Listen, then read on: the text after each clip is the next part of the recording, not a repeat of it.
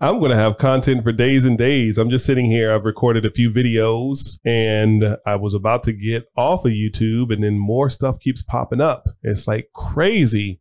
The rabbit hole that you go down and then you just find the craziest stories online. And that's the second floor. Is he tethered? I mean, is it? And I'm like, hey, I might as well. It's only a 2-minute, 3-minute video, so I might as well react to it. When an employee said the groom became handsy and he touched her several times along the side of her torso and upper hip area. And she claimed he tried to pour alcohol down her throat, despite the fact she told him she was pregnant. My name is Damon with Complete. I appreciate you rocking with me one more time. Today, I am reacting to this video where 3 are arrested at a wedding after the groom allegedly hits on a pregnant reception worker and gets into a fight. I got to say that one more time just to make sure that sinks in. 3 arrested at wedding after the groom allegedly hits on a pregnant reception worker. So somebody who's working at the reception hall and then gets into a fight in, I guess, in Pittsburgh or in Pennsylvania, because it's from Pittsburgh, CBS Local.com. And we're going to rock with this right now. I've done quite a few of these videos and I created this little TV screen on some trussing over here on the right. If you're feeling that, if you like the way I have this set up, then let me know. If you don't like it, then let me know. If you would rather see something like this, then let me know. Or if you want to just see the video itself. But I spent a lot of time creating this in Photoshop and saving it to a PNG and then adding it to OBS. So I am going to keep on doing this until you tell me that it's garbage, and then we'll do something different. But also want to say that this is just a webcam. We do have professional videography cameras and equipment, but I do so many of these videos and I have a really small office and I don't want to have a bunch of camera equipment. I'm doing this all the time and I don't want to have to keep setting it up and breaking it down and doing all that. This is how we have it set up with the webcam. But if you check out the wedding videos, you're going to see the quality is way better. This is just me chilling in the office, watching some videos. I'll be watching them anyway. So throw a webcam and a mic and let's go ahead and power through it. So now let's check out the 3 arrested at a wedding after groom allegedly hits on a pregnant reception worker. Yeah, with friends and family gathered for a wedding, and it ended with 3 people, including a state trooper. She did not look happy. Yeah, let's see if we get friends. this. She looks mad. What's wrong with you, bro? What the heck? You tripping, bro? You tripping? And family gathered for a wedding, and it ended with 3 people, including a state trooper and a local school board member behind bars. Good evening, everybody. I'm Susan Copeland. Tonight, the 3 men arrested are out of jail, and we're learning more about the bizarre events. Ralph Iannati is live with the very latest, new at 11. Ralph. Hello, Susan. Without a doubt, certainly an embarrassing wedding day for this couple, with the groom, his brother, and another man forced to spend the night here in the Allegheny County Jail. Show the pictures. Mugshots. Come on, hit me with the mugshots. Everything to say? Not at this time. Thank you. I wonder if that's the bride. She still looks unhappy, but how come we don't get mugshots? Usually you get mugshots. I was waiting for that. I wanted to see the mugshots. Everything to say? Not at this time. Thank you.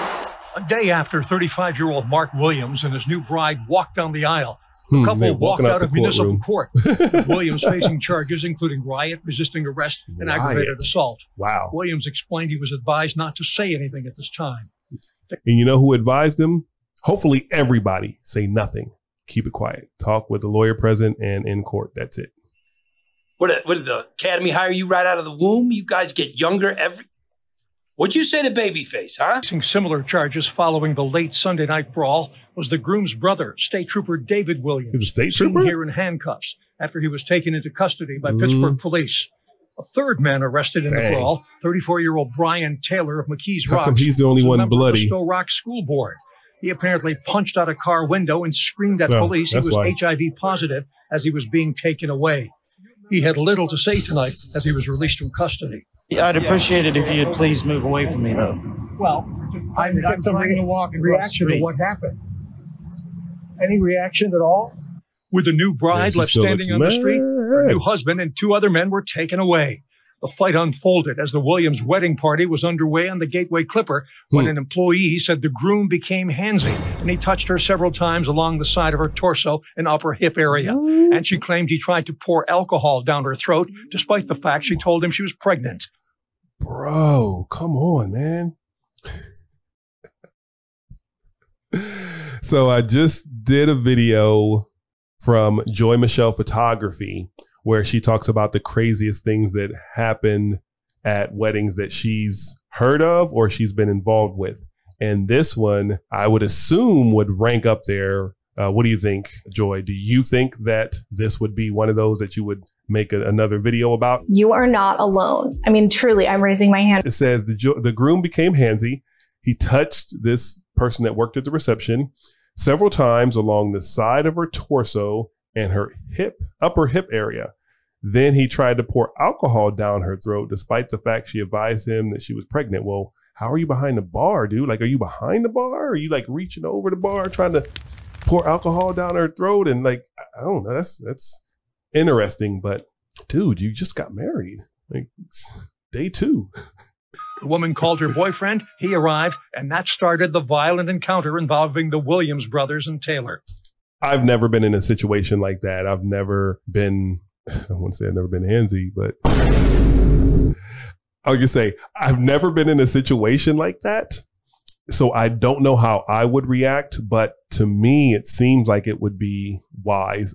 I'm not in a situation. I'm not a female, so I don't know how to respond, I guess. But I would say, why not tell your supervisor or the manager of the hotel or the manager of the venue where you are, instead of calling your boyfriend, which, you know, if boyfriend comes up there, then it's going to be some shit. So that's just my thoughts is, yeah, boyfriend coming up there definitely is the reason why everything happened the way it happened. Maybe, well, not maybe, Groom should have never allegedly done any of that stuff. For sure, 100%. Dude, that's garbage that you did that. Calling boyfriend is probably not the best. If you're even at the club, like, get the bouncer, like, don't, like, remove that person, even if it's the groom. Hey man, you got to go.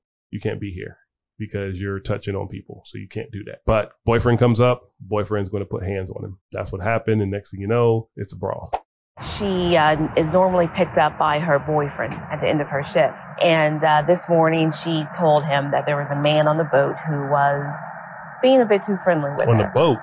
Boyfriend, of course, approached the man who ended up being the groom in this bridal party. You know, a fight came about after that initial confrontation. Now, that police report says that when Taylor was arrested, he repeatedly yelled that he was HIV positive and started swinging his arms about, trying to resist arrest. But tonight, as he was released from custody, he denied ever saying that.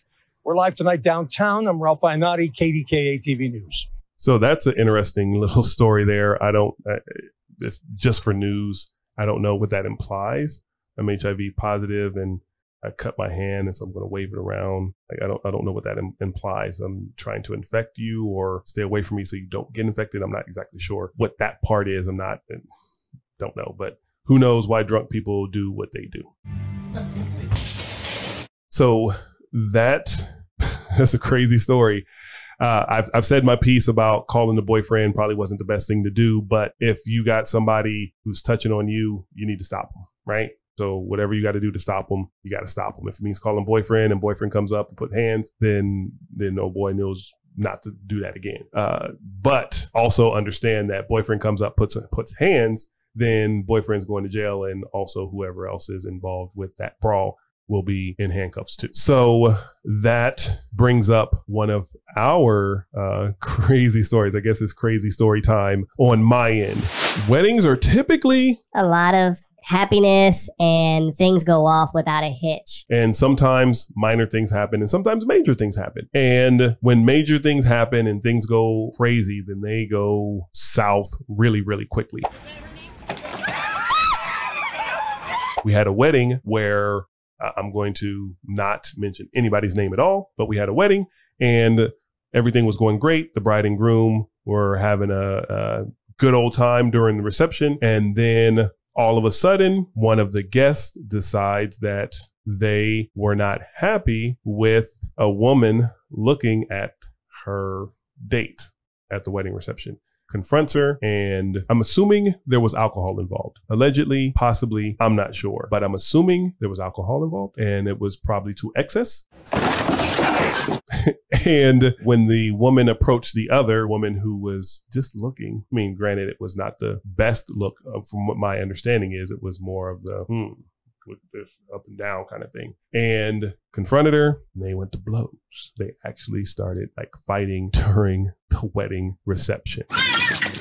Like really fighting. The cops were called, the police were called, and the police made our DJ stop playing music for the reception so that they can take statements and write their police report. And there are a lot of things that can bring down the energy of a wedding. But having the police turn on all the lights and shut off all the music and have everyone sit down and go person to person and get a statement from everybody at the wedding reception tends to be a buzzkill. And building momentum after something like that and building that energy back up and getting people to party, getting people to stay in the room after a situation like that is what they call damn near impossible. And that's basically the situation that our DJ was in. Here is, by the way, DJ had to fill out a police report. Our photographer had to fill out a police report, and our videographer had to fill out a police report. And I had to figure out how to say police report multiple times. And so after all of this, there was still about an hour left in the wedding reception, and there were still people there that wanted to party. So guess what? We turned up.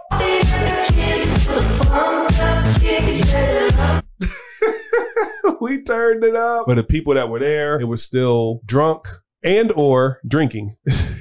And so we turned up for another hour and did our thing. And the lady went to jail, by the way. The ladies, because it was a brawl. It was a fight. So both of the ladies ended up going to jail. The one thing that I don't know, and I'm kind of afraid to ask our client, is if the guy is still dating the lady. Bruh. The whole reason for that altercation. I'm curious about that, but that's just going to have to be one of those unanswered questions. So I just did a reaction to the groom allegedly getting handsy and try to hit on and rub on, and we don't know, but that's just my reaction to that. My name is Damon with Complete. Thanks for rocking with me one more time, and I will see you on the next one.